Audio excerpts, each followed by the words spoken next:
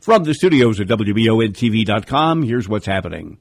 Flags are at half-staff across Kentucky to honor the victims of mass shootings in Texas and Ohio over the weekend. Governor Matt Bevin's office is asking that flags remain at half-staff through August 8th.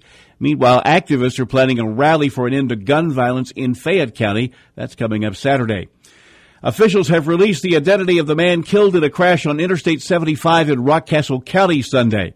The victim is identified as 49-year-old Eric Calhoun of Middletown, Ohio. He was a passenger in a car which was hit from behind and then in turn plowed into a pickup truck. An investigation continues. State police also continue to probe a weekend crash in Powell County that killed 2 people. Police say a motorcycle driven by Gary Evans of Mount Vernon collided with a pickup truck Saturday, killing Evans and a passenger on his bike, Bonnie Kaler, also of Mount Vernon. The driver of the pickup was injured.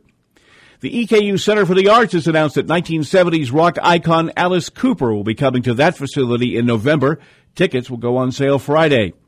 Madison County Judge Executive Reagan Taylor says that $176,000 in state funds awarded to the county will be used for resurfacing. Ford Road, Peggy Flats Road, Courage Road, and Marberly Road have been selected for repairs.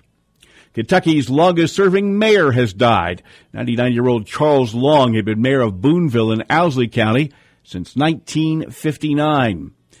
Hot weather is on tap again today, but a cold front is expected to enter the region tonight, bringing showers and thunderstorms and somewhat cooler temperatures. More hot weather is expected this weekend.